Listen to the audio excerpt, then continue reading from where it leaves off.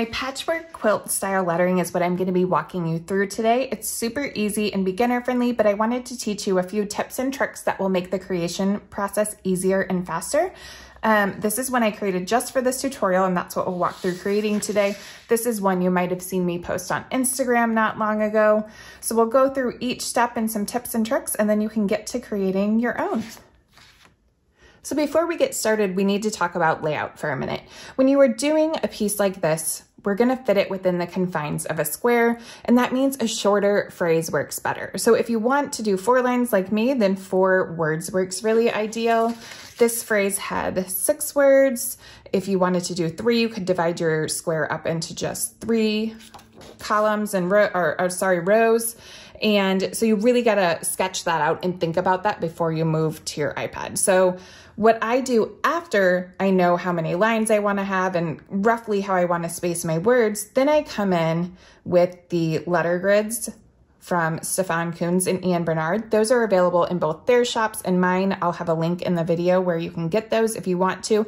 They're optional, of course. You could draw your letters freehand, but this really makes it easy for you to come in and trace each letter. Let me add a new layer here. So if I wanted to do a Y, all I have to do is come in, and this lets you do every letter of the alphabet. So it's really handy and time saving. So that is how I start each of these pieces. So that's a little time consuming to get your layout set up and draw all your letters. But once you've done that, the really fun part comes in. I'll usually sit on my couch and do this step while I am watching a TV show on the background in Netflix. And after you get all your letters done, then we'll come back and add the fun parts. If you don't want to do all the letter grids, here's another way you could kind of do it. So if you open a new square canvas, you can click the wrench tool and turn on the drawing guide. And now let's click edit drawing guide. You can see here, mine is already set that I have 4 rows, but if you wanted to do, say, 3 rows, then you can just adjust the size to make it work for you. You can play around with the different options. Usually 4 works really well because it's easy to do with this grid symmetry. And then I can just kind of eyeball putting the letters in. And if you're doing them on their own layer, then you can kind of stretch them to fit and then trace them later. That doesn't make a lot of sense now, but it will as we go through. So you can see I've got all my letters drawn out. You can see where the drawing guide is. I don't really need that anymore, so I'm gonna go ahead and come to Canvas and toggle that off.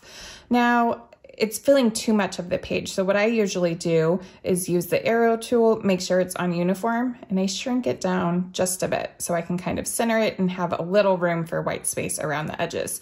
So what I was talking about in the last video is if you're doing anything where, let's say, your U didn't fit quite perfectly, whoops, and I wanted to stretch it a bit to make it fit my row differently. So for that, I would be on freeform, and you can stretch it and make it fit the line a little better. Sometimes when you do that, it'll get too pixelated. So if that happens, then I usually take this layer, tap the N, and reduce the opacity, and then I start a new layer, and I'll trace everything over. Yep, it takes a minute to do that, but I'll sit and trace everything over so I have nice clean lines. You don't always have to do that. Just if you notice that you're getting a lot of pixelation because you've stretched or moved your letters too much to make them fit. So after we do that and we've got all our letters on the page, what we're gonna do next is add the color blocking. So to do that, let's go ahead and rename this layer lettering. So we've got our main lettering layer. Don't even need that layer. So now I'm gonna tap it. Sometimes I would add a layer with a clipping mask to do color, but when I'm doing this style, I just color right on the letters. So what I wanna do is tap the layer and then click Alpha Lock. And now all we're gonna do is color right on our letters. So the color palette that I've been using for all of this, you can find free on my blog. It's called the Double Rainbow. And all I do is I switch the colors. I think I use maybe 7 or 8 colors, and I come in and I think about where each stroke would be. So I just color right on the letter and do the different color blocking. Again, this step will take you a minute, but it's a lot of fun when it's all done. Sometimes you can color drop. If that happens, if you hold it and then reduce the threshold, can you see that thing moving at the top? It'll fill less of your space. So if I go there and then just color that in. So you may find it's easier to just kind of sit and color it in if drag and drop isn't working fabulously for you. Sometimes it works pretty well. Sometimes as you get more colors or if you try to change things, it's easier to just grab a monoline brush and color it in. So go through your whole piece until it's color blocked. This is the other phrase, but until all your letters are done and color blocked. I've got everything colored in now, and you can get creative with how you want to color block the O's, which direction you want things to go. You can change some. You can see on this E, I did the top one long. On that one, I did the bottom one long. On the A's, I decided to keep the way I color block the exact same. That's totally up to you. So now we want to come in and we want to add our textures to our letters. So for that, I do use a clipping mask. So come over to your layers panel. Oops, I lost my letter naming. So this one, we're going to add a layer right above our lettering layer. Let me rename that again really quickly here. Lettering. And let's rename our new layer shading. And we're going to tap that and click clipping mask. And that is going to keep anything we do on this layer confined to the letters and it won't show on the background. If I take clipping mask off, then it's all over. Again, clipping mask just keeps it confined to the letter. So we'll turn that off and I'm going to just clear that out. 2-finger tap will undo anything you've done. So now for our shading, I'm going to use a really nice deep teal color, and I am going to use, from the texture kit, I'm using the speckled shader brush. That's what I always use on these pieces. And then you're just going to come in and literally, oops, I lost clipping mask. So I just, maybe I want it a little smaller. I outline every section of color block. And when you have two sections that butt up against each other, I do that section as well. And that's kind of part of what gives it the quilted look as well. So you don't have to be super precise with this. Just come in and do all your letters. And then after I'm done with all my letters, I usually change, you tap the N and I change it to color burn. Can you see how that changed? Normal, it looks all blue. And as I slide to color burn, most of it looks like the color or a variation of the color it's on, but the yellow stays kind of a blue-green color, which didn't bother me. So I left that on all the pieces like this that I have done. So for my heart, I didn't want it to be the teal color, so I actually used white for that. And to do that, I need to add a new layer, and that will be our heart shading. And again, I'm gonna do tap it and clipping mask. And then for this one, I did a white outline.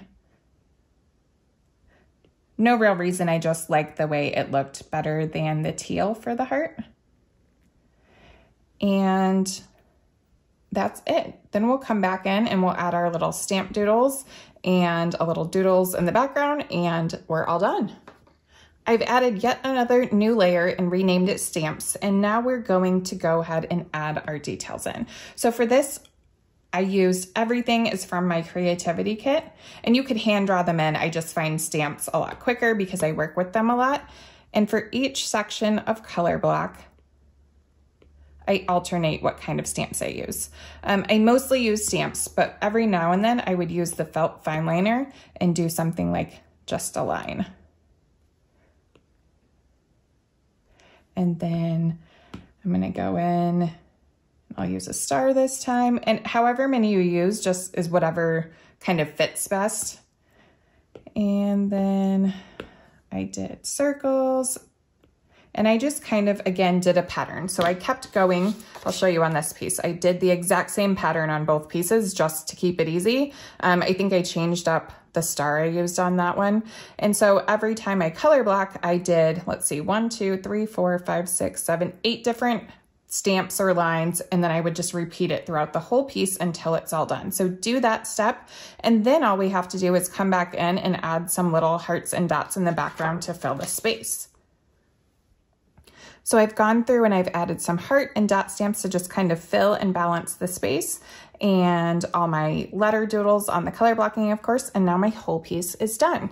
So what I did on this one is pretty much the same as what I did on this one, but then I did a version, the very first time I did this style was actually at Christmas, and I did a slight variation with the types of doodles, but you can see sometimes maybe you want to fill the space with a little illustration depending on your phrase works out, and since this was Christmas, a star worked really well here. That's another one of the stamps, and then I just added some dots in a row along. So you can get creative with it and really make it your own.